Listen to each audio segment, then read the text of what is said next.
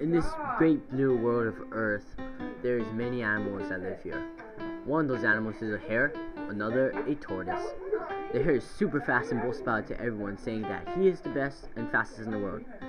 He also goes up to Tortoise and says how slow he is.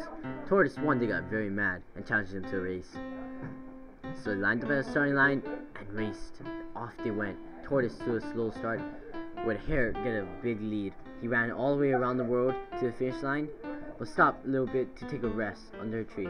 Hours later, he woke up to see the tortoise almost crossing the finish line.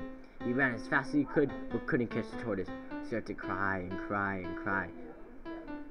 So he ran all the way back around the world, across ponds, across great landscapes, till he came to a nice little tree and rested under it and died of a heart attack and a broken heart.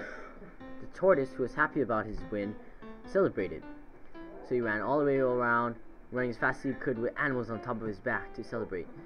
He also stopped at the graveyard to pay respects. From there, the tortoise became known as the Party Turtle Express, and that is the end for now.